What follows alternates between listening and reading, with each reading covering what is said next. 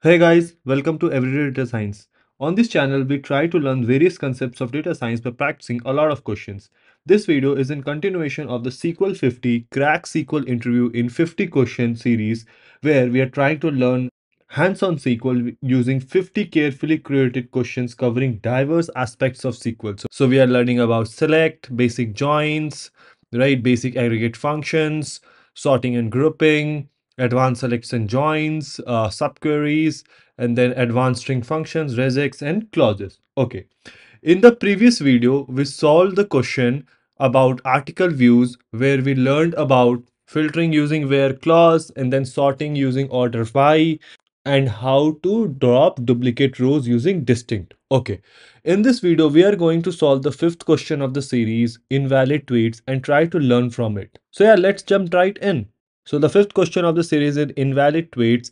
And let's look at the companies this question has been asked in. So Amazon and Twitter over the past 6 months. So important question, right? So let's jump right in. The question reads, we are given a table called tweets with two different columns, tweet ID and content. Tweet ID is the primary key, that is column with unique values for this table. This table contains all the tweets in a social media app. We are asked to write a solution to find the IDs of the invalid tweets. The tweet is invalid if the number of characters used in the content of a tweet is strictly greater than 15.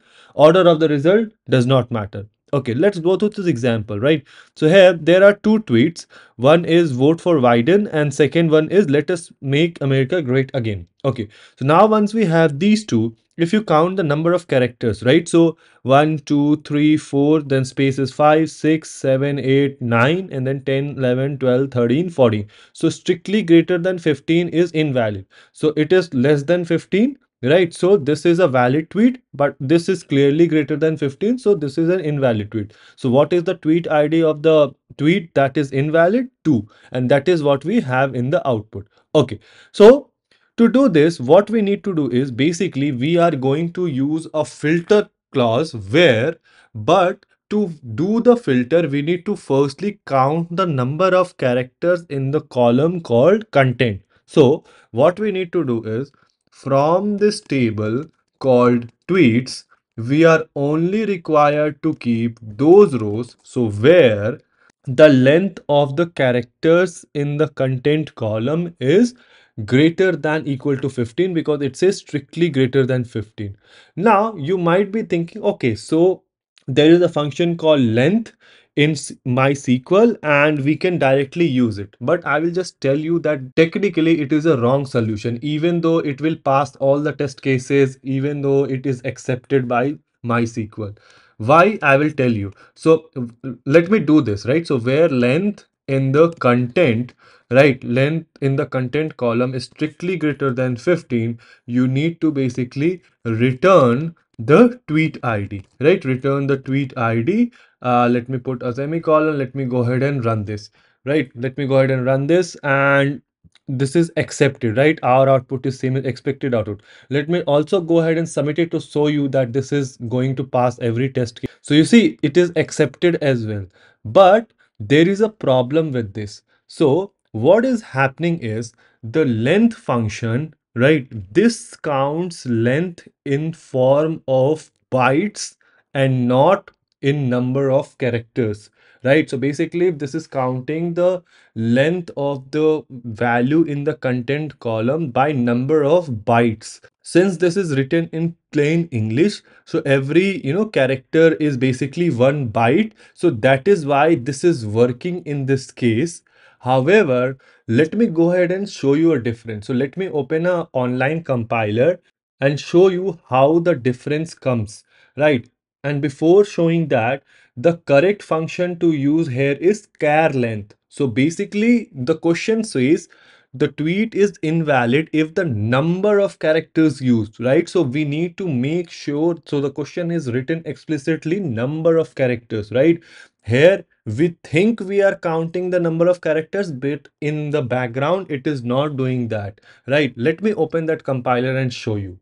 Okay, so just look at it. So here Do not worry about the code that is written here. All it is doing is basically it is setting up a variable called a, and there is a, so because these are tweets, right? So this question is about tweets, and people use a lot of emojis, another symbols, etc., right? So this is one of the symbols, basically usually is used to represent the copyright symbol, right? And we are converting it into a UTF format. Do not worry about the format as well. So basically, and what we are doing is we are trying to count the length using char length function as well as the length function that we just used. Let me go ahead and run this. So obviously, like if you just look at this, right? How many characters are this? One, right? There is only one symbol, so one character. But let me go ahead and run this and tell you that, okay, so see, do you see this? The length, it is counting it as 2. Why? Because this converted into UTF-8 is actually assigned 2 bytes. So length is counting the number of bytes and not the number of characters. But char length always counts the number of characters, right? So that is why it is good, and to make our solution pass every test case, we need to use char length, right? So we need to write char length. So now what we are doing is we are actually doing what the question is asking us to do. So from the table called tweets, we are only keeping those rows whose tweets are invalid, and the way to know is the number of characters. So char length in the content of the tweet is strictly greater than 15, and for them we are returning the tweet ID. Let me go ahead and run this now. So yeah, this is accepted. Our output is same as expected output. Let me go ahead and submit it to pass all the test cases or not.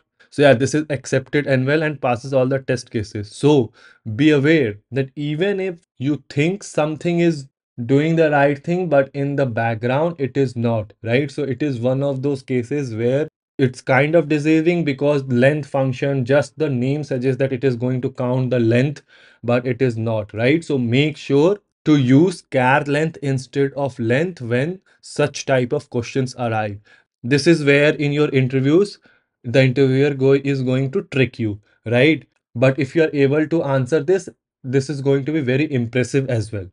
So yeah, this is how we do it. Let me know if there's a better way or more efficient way you can think of to solve this question. Let the solution be in the comment section below, and I will see you guys in the next video.